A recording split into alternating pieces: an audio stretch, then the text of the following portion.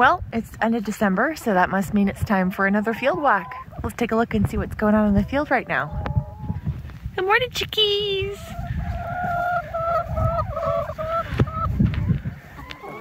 Hey, girlies! So the hens are, as you can see, definitely molting. It's December, so that makes sense. And they turned one about a week and a half ago.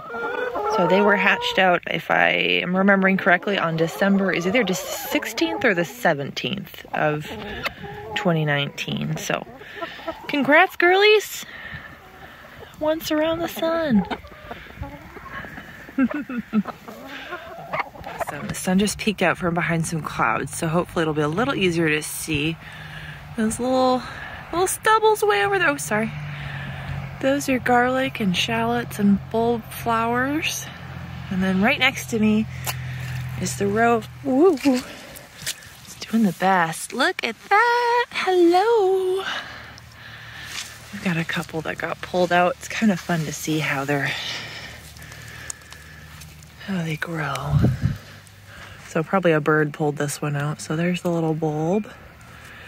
Look at all those roots.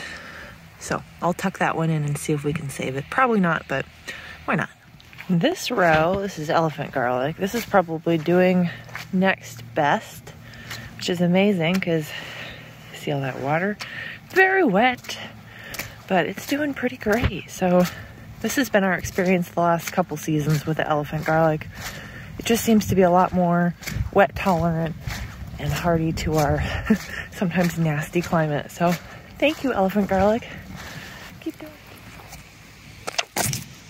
So this fabric area, this is landscaping fabric. It helps with our weed pressure.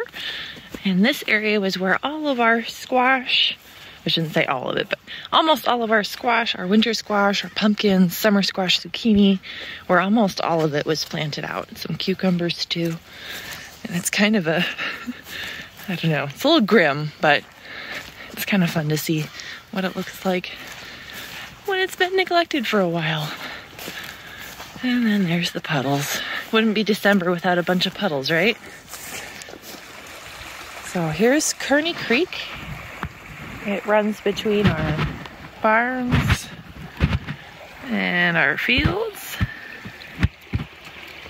And it's a tributary to the South Fork New Whatcom River, which feeds to the Chehalis, which feeds to the Pacific Ocean.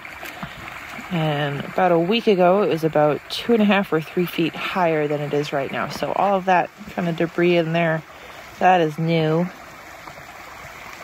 Kind of wild to see how much it can change so fast, but pretty cool. And last year, when we had lots of crazy flooding, you can kind of see it's still sort of flattened. The water came all the way up, all the way to that foundation was about where my fingernail is high, which was pretty wild. Came almost to the very, let's see, came to about here on the bridge, just barely from coming over the top of the bridge.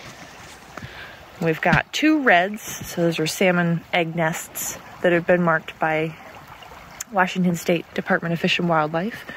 We have not seen any fish this year, partially because it's been a pretty wild creek lately with all the murkiness with the flood watches and such. It's been pretty hard to see anything really in there, but we haven't seen any fish since last November, probably. But we got 2 marked nests at least that we've noticed, so that's pretty cool, and hopefully we'll see more fry come summer. When farming or gardening, of course, there's oftentimes volunteers.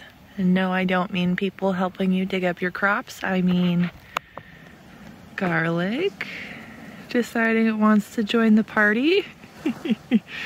Look at all that rogue garlic. Thank you so much for joining us today. We hope you're having a good week, and we'll see you next time for our next video.